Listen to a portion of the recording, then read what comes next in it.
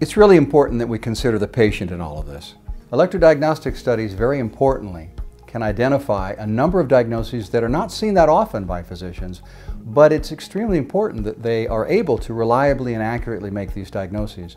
When a diagnosis is missed, there are a number of ramifications to the patient. It can be that because the diagnosis is missed, they have a longer time that they're off of work, that they're not able to be productive, and the longer that it takes to get the appropriate diagnosis, sometimes the harder it is to actually treat the problem at hand.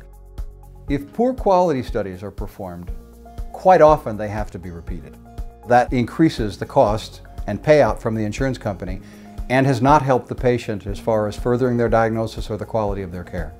If you miss a diagnosis with a test that's not accurate or done correctly, it can lead to other inappropriate testing. It can lead to confusion for the patient about the diagnosis. And in some of these disorders, if they're not caught quick enough, it can lead to more problems with the neurologic system down the line.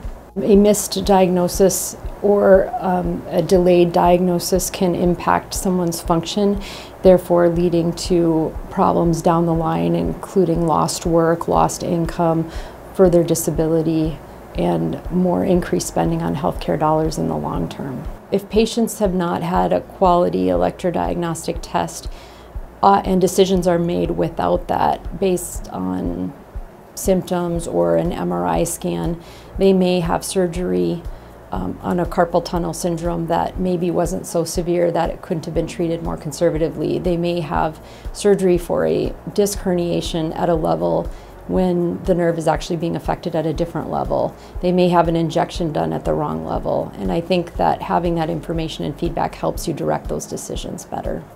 It's vitally important to see a physician that specializes in neuromuscular disease.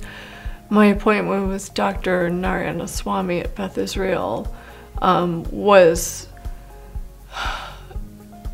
so important because she was so thorough. She did the neurological workup on me. She tested for things that were remotely possible. She covered all the bases, and she wasn't ready to give me an ALS diagnosis until she had. It was very important that I saw her.